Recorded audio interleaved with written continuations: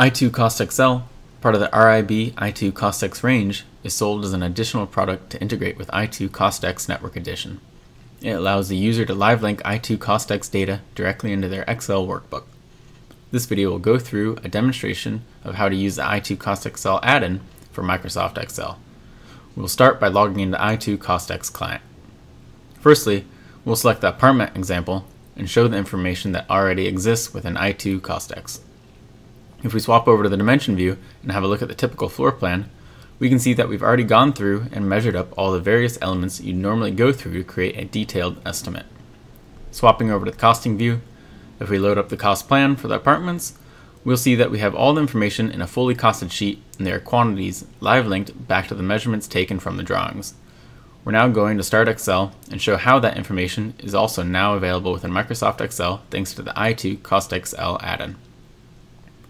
i2 CostXL supports various versions of Microsoft Excel, details of which can be found in the system requirements. Once installed, there is an i2 CostXL group on the Data tab of the ribbon menu where all the i2 CostXL controls and settings are available in one place.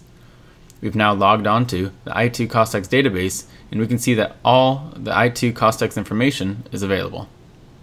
If we now go and open up the task pane, this looks very similar to what it does in i2 CostX, but fully integrated into Excel. We now have access to all the dimension group information and workbooks, including totals and name cells, rates, constants, and values. Note that if we were using i2 CostX takeoff with i2 CostXL, we would only be able to access the dimension group tab.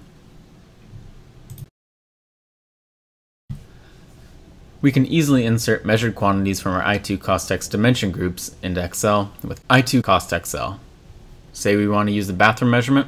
If we drag it in and drop it, just like when creating workbooks in i2 CostX, we get an insert dimension group function. Using i2 CostXL, we can determine which revision we'd like to use. We can either choose the current revision, a specific revision, or the previous revision. In the one sheet, this enables us to do a comparison of quantities, workbook totals, or named cells between revisions. We can also specify what zones we'd like to use to narrow down the information. Moving down, we have the option of using any of the various quantities that we get from just one measurement. For instance, we could use the area, or the perimeter length, or the wall area. We could use the count, the height, or generate the volume. Here, we'll select the area. We can then specify whether we want the information from the i2 CostX database rounded up to a certain value, or we can just bring it into Excel with full detail and then handle it in Excel ourselves. Finally, we can decide whether it remains live linked to the i2 CostX database, or if it's just the quantity we're after. Let's leave it as a live link. When we insert that, we can see the figure is now available within Excel. What we've actually done is insert a formula equals x get area. This is a live link into the i2 CostX database, and if we now right click on that, we can select Show Dimension. Just like in i2 CostX, and i2 CostXL will load up the drawing and show us the information. We'll be able to identify exactly where that data came from and the quantity that we're using. As well as quantities, we can also drag in workbook values. For example, we can apply a cost of the air conditioning to match with the quantity that we just brought over before. When we're dragging and dropping, we may decide that we want to automatically drop the figure displayed against each i2 CostX library item every time.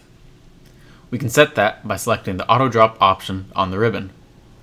We can now quickly bring in other figures such as builder's margins and ceiling finishes, and we can format these accordingly in Excel as required.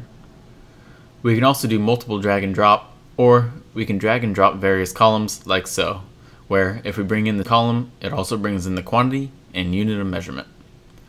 By combining these features, users have several options available to get the job done quickly.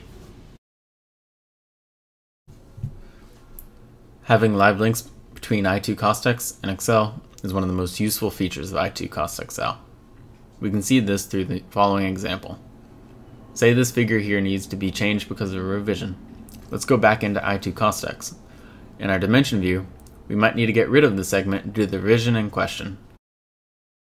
Now, if we go back into i2 CostXL, there's no need to go back and redrag and drop the figures we've changed. just click the refresh button and all of these figures update automatically. This is again due to the power of those live links. If we open this pre-prepared example, we'll see just how intuitive this can be. To give ourselves a little bit more space, we'll fold away the i2 CostXL task pane. This is a workbook that has been prepared already and shows the costing for a building in detail. This example workbook ships with i2 CostXL, as does the apartment example EXF file, so users can work through this at their own pace. Here, the apartment cost example has been brought in, and we've live linked all the information from the workbooks. If we wanted to, we could also bring in the quantities directly from the workbook. The same has been done for the basement cost plan, and then it has been summarized to the project cost plan, giving us a total for the entire project.